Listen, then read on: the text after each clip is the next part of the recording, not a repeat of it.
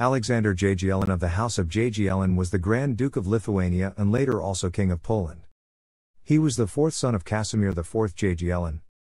He was elected Grand Duke of Lithuania on the death of his father and King of Poland on the death of his brother John I. Albert.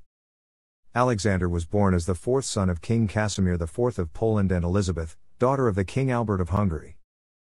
At the time of his father's death in 1492, his eldest brother Vladislaus had already become King of Bohemia and Hungary and Croatia, and the next oldest brother, Casimir, had died after leading an ascetic and pious life in his final years, resulting in his eventual canonization.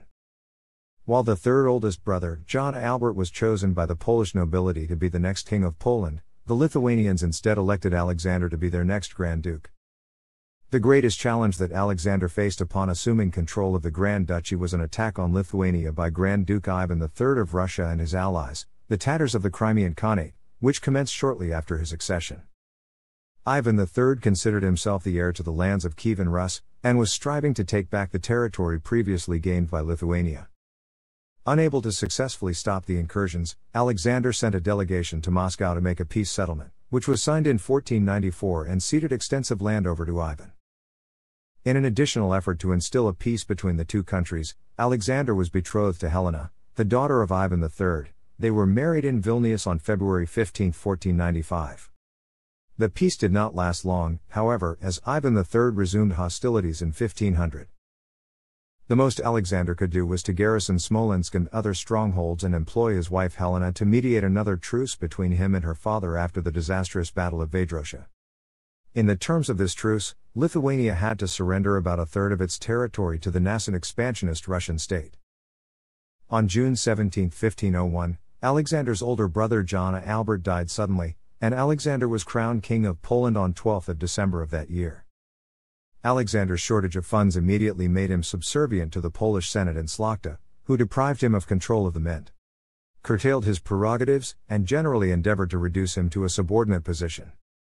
In 1505, the Sejm passed the Act of Nihil Novi, which forbade the king to issue laws without the consent of the nobility, represented by the two legislative chambers. Except for laws governing royal cities, crown lands, mines, fiefdoms, royal peasants, and Jews. This was another step in Poland's progression towards a nobles' democracy. During Alexander's reign, Poland suffered additional humiliation at the hands of her subject principality, Moldavia. Only the death of Stephen, the great hospodar of Moldavia, enabled Poland still to hold her own on the Danube River. Meanwhile, the liberality of Pope Julius II, who issued no fewer than 29 bulls in favor of Poland and granted Alexander Peter's pence and other financial help, enabled him to restrain somewhat the arrogance of the Teutonic Order. Alexander Jagiellon never felt at home in Poland, and bestowed his favor principally upon his fellow Lithuanians, the most notable of whom was the wealthy Lithuanian magnate Michael Glinski, who justified his master's confidence by his great victory over the Tatars at Klek, news of which was brought to Alexander on his deathbed in Vilnius. Alexander was the last known ruler of the Gediminid dynasty to have maintained the family's ancestral Lithuanian language.